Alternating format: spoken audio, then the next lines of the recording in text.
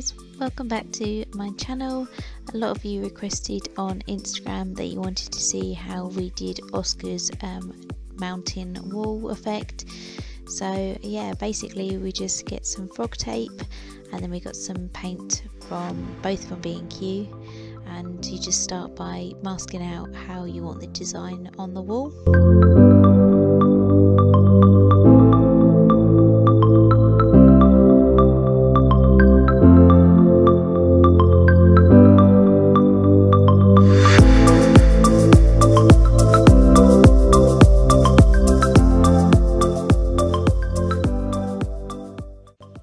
So once you are happy, you can then go ahead and paint.